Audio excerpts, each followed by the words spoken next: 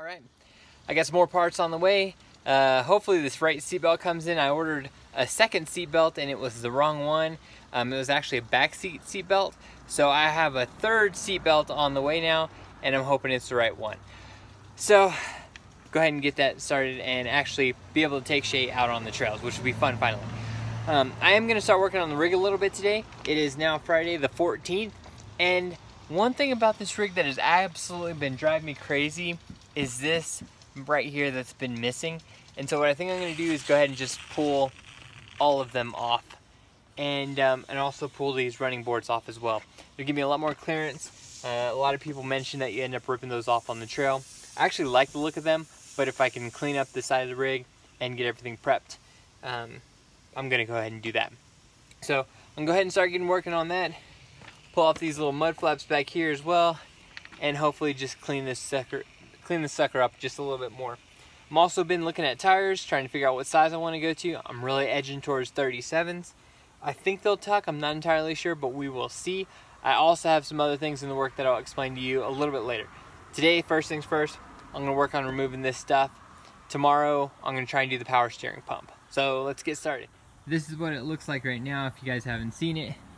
Again, all of these are actually in really good condition. I'll see if anybody's interested in them.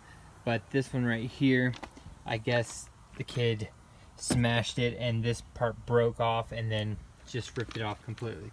So you get stuck with these little holes, which sucks because then you either have to weld them up, or what I've heard a lot of people doing is just putting some metal tape and then monster lining basically the fenders on, or I might even do the bushwhacker style fenders later on. I'm not entirely sure which one I like more, but for now I'm just gonna take all this off, clean these up, take these out, because again, it just looks trashy. It's driving me crazy. I'd rather just have a hole than this stupid thing right here sticking out. So again, clean this up. I really want to get some rock rails. I have to figure out who's I'm gonna get those from, because those are like $1,000. And so yeah, let's clean this up and see what we can do. Get some just get this all nice and clean. And there's the other side for reference. This is actually the nice side. If anyone is curious on why that mirror is white and that one is black, it's because I bought new mirrors and they sent me 2 driver's side, which sucked. So I was only able to replace the driver's side. I still need to get a new passenger side. But that's what that looks like. I also need to get a new antenna.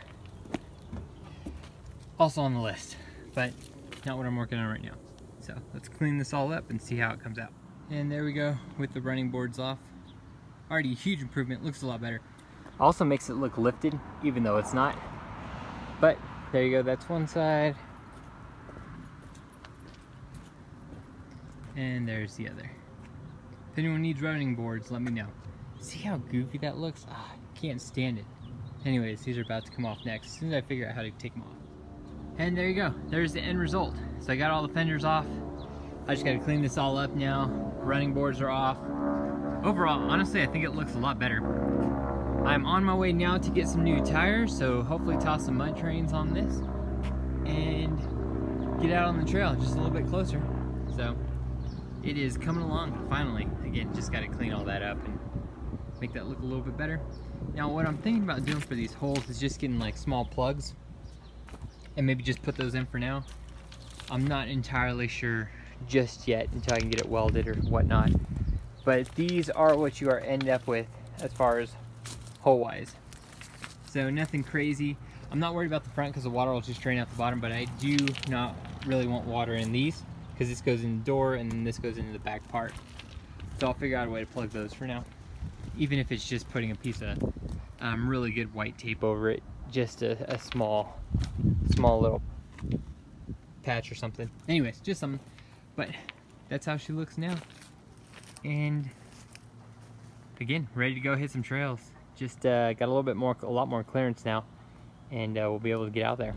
Good morning, everyone. It's a big day. It's Sunday, and we are going to toss on some 35's. Right now, I'm still at the stock lift, but I'm gonna go ahead and fit these on, and then I got some OME J coils on the way, and we're gonna do that lift. So about 3.5-inch lift. Gonna get that all dialed in with these tires right here. These are the Cooper STT Pros. Really pumped to put them on. I love these tires. I was able to get them for a great deal. They're brand new. They've never been ran. I usually buy used tires because I get a lot better deals, but I got a great deal on these tires right here. I was going back and forth between 33s, 35s, and 37s, and this just worked out. So I feel like it's a happy median. 35s are great, and let's go get them tossed on.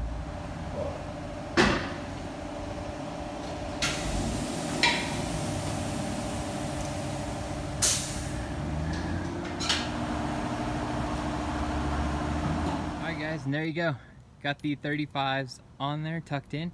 I ended up taking these caps off. I didn't know if I needed to, but they were kind of in the way and I didn't really like them anyway, so I just removed them to give them a little bit more turning space in there. But that's what it looks like. I mean, they're tucked in there, but this will work. I got my OME J-lift springs on the way, and I can go ahead and lift it up. But for now, much better upgrade and setup so far. Damn, these things are freaking beefy. That's some good tread right there. Anyways, that wraps this up for this week.